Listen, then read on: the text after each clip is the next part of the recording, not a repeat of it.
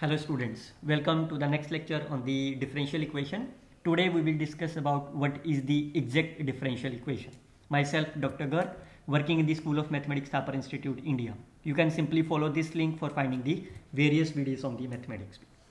So what is the exact differential equation is there? If you have a function f which has a continuous partial derivative, then all of us knows that we can write in terms of the differential as here. Now based on this we can define the exact differential equation here.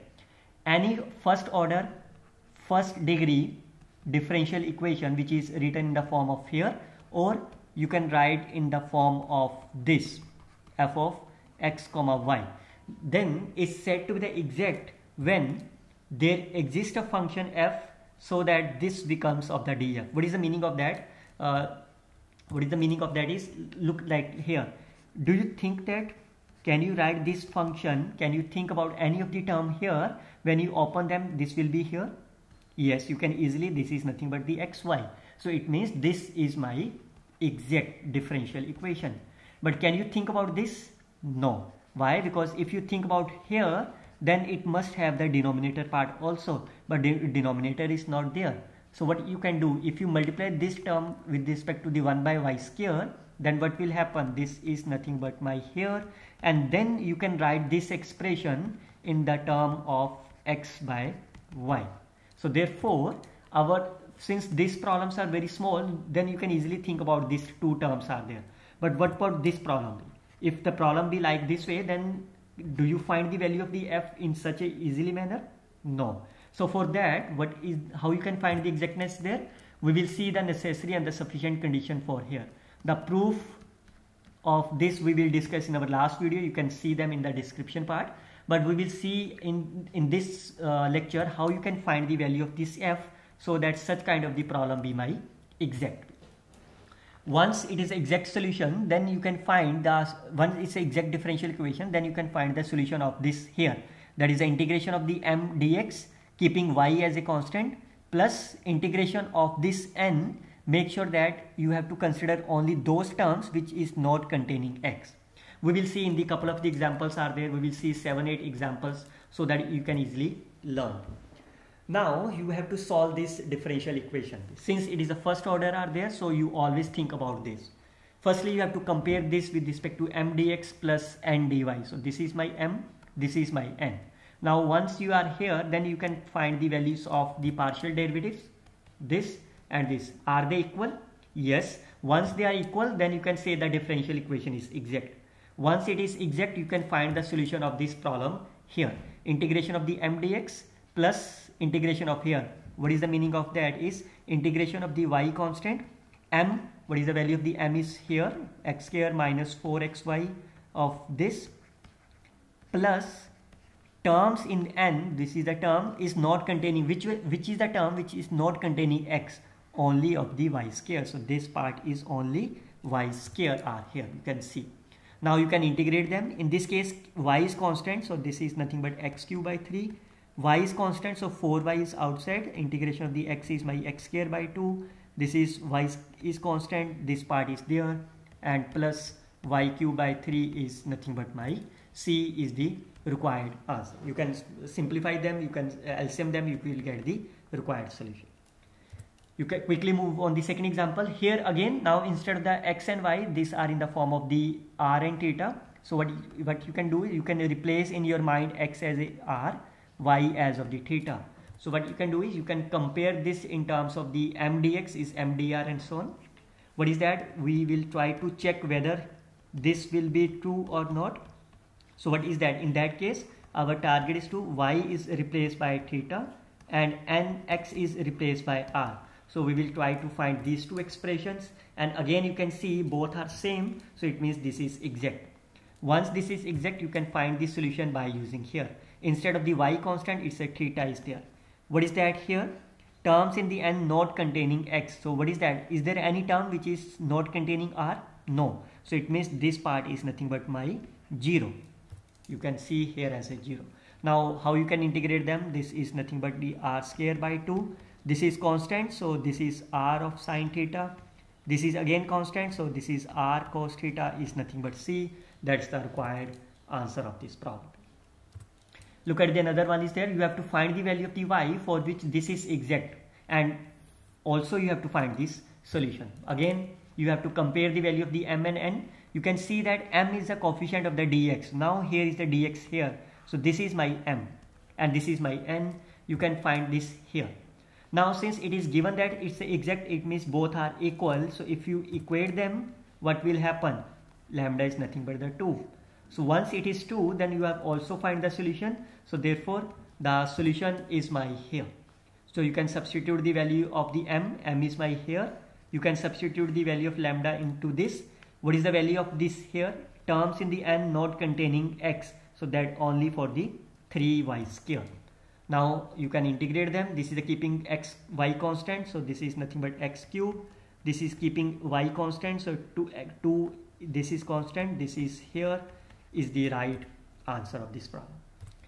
Look at the another example is there. Again, you have to compare them. You will get the m and n here. You will find their derivatives. This, how you find the derivative with respect to n is here. This is the u into v form. So if you take this x here plus e raised to power x upon y of this is nothing but my here. Now if you open this bracket, what will happen? This is my 0. If you open this bracket, this part will be cancelled out. So the right answer will be here. You can equate them. Both are same. So therefore this is the exact.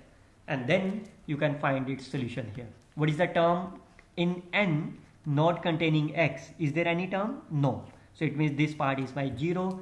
You can solve them. How you can solve them? This is the integration of the x. In this case, y is a constant. So e raised to power x integration is here upon 1 upon y plus 0 is c is the right answer. Quickly look on the next example are there. You have to find the value of the n and which is the exactness is given to you. So you can compare again. You will get the m and n. Now they are exact. So it means they are equal. So if you equate them, what will happen? N is nothing but my 3. And also you want to solve this. So what is the solution of this problem is my here.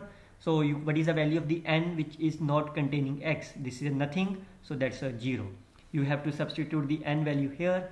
Now I think you can easily solve this. Integrate keeping y constant. So y square is outside. It's x square by 2. It's 3y is outside. So it's a x cube by 3 is the right answer of this problem. Look at the another is there. Check whether this is exact or not. You can again compare them. M or n. You can find the partial derivative of this with respect to y. This is nothing but my here. You can partial derivative of the n with respect to x. This will be 0. This is my 2y minus plus of 2x. You can see both are same. So it means this is my exact. But here also you have to find the solution. So again, once it is exact, you can find the solution by here. So what is the value of the m is this one. X plus y whole square of dx.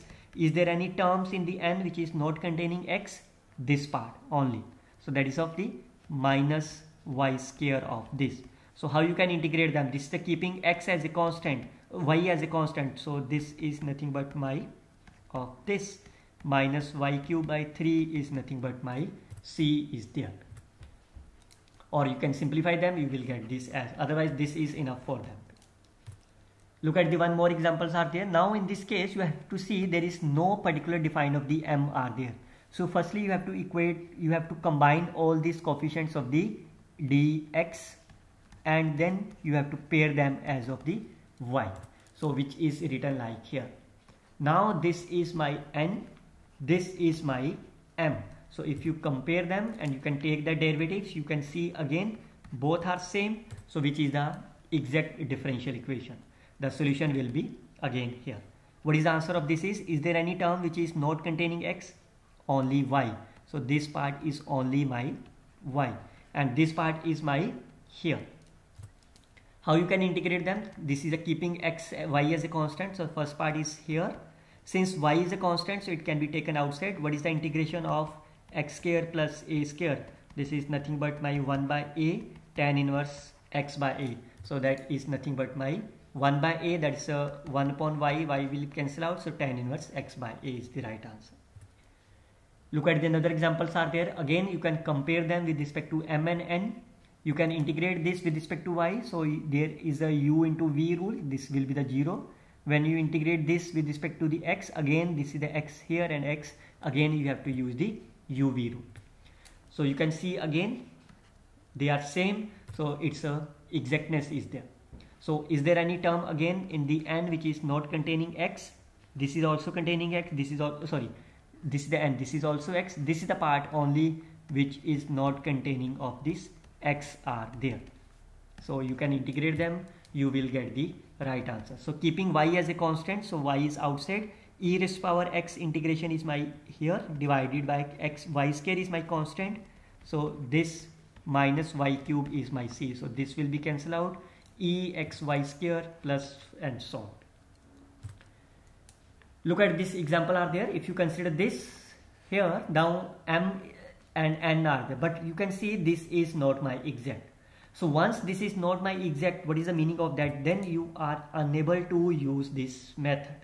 So then how you can solve this problem? How you can solve this differential equation? For this there is a need of this method, there is a need of the integrating factor.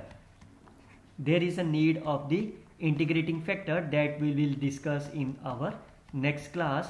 Till then you can simply learn, you can do more practice like whenever the problem is exact. Otherwise we will see some more lecture on the integrating factor in our next class. Till then you can simply follow this link for finding the various videos. Best of luck students. Thank you.